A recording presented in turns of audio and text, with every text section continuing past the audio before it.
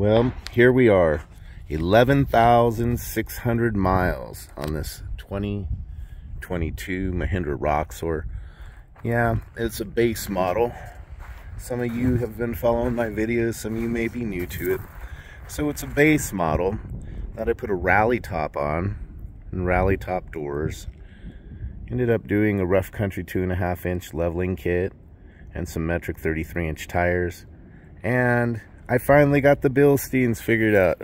So I have those on the way and gonna have those installed soon. I stopped here in the canyon because it's so windy out here. I was gonna show you some different areas that I take the Mahindra through and talk about it a little bit. Myself, I use this each and every day as a daily driver. I take it to work and I come out here and play. So from my perspective, the pros of this are that you can really utilize it if, and I'm saying if, you're in an area that's conducive to it. And what I mean by that, if you're a farm and ranch, go buy one.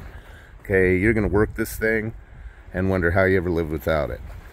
If you live in an area that you have to trailer this to get it where you want to go, you're kind of going to be like, oh man, this is a lot of work. Wish I would have got something smaller. Because it'd be like hauling around a Jeep. Because no matter what they want to call it, it's the size of a CJ7. You know? And they sell it as a side-by-side because of restrictions and complications and so on and so forth. But truly, it's like a CJ5, CJ7, very utilitarian. The 2.5 liter turbo diesel, okay, I went ahead and had Vivid Racing put a tune on it, and it's about 120 horse up from the factory 62, and I recommend that for anyone who's buying one. Go get your tune put on, okay? Forget about everything else. Don't worry about the lift, don't worry about looking cool, get your tune. You can probably hear that wind pick up. Well, hey guys, I want to thank you for watching. I want to ask you to hit the subscribe button, hit the share, hit the like. You know, I'm trying to bring you a little bit of stuff at a time from a real perspective of somebody who's using the Roxor on a daily basis. I see a lot of beautiful machines out there. A lot of people putting a lot of love into them. If you're looking for a cheap, reliable form of either work utility vehicle or using it like myself as a fun form of secondary transit. I use it every day, but you know, I have a car, my wife drives the car. I have a motorcycle that I forsake now ever since I got the Roxor. I kind of fell more in love with the Mahindra. It's not more comfortable for this old veteran. But, you know, if you're thinking about one, do the research, make sure it's gonna work for you.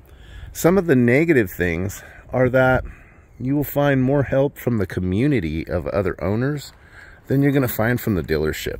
There's just something about from the assembly plant or from India to the assembly plant in Detroit to the dealer to the consumer that is a continual pain in the butt. So I recommend finding your own people, excuse me, that can work on it yourself. Cross-reference as many things that you can to US parts. You know, virtually you're sitting there on Dana 44 axles, so if the seals go bad, get something made here, okay, so you can run down to Napa and fix it. But I hope you had a good time checking out this little video, checking out some of the beautiful countryside here in Arizona. This is virtually a wash. Climbed up a little hill to get here, a little hill. There are plenty more to climb. Well, I hope you enjoy this video. Be safe, post comments. I try to answer everyone back, and I appreciate each and every one of you taking the time to, you know, watch what I put out. Just coming from a regular guy. Take care.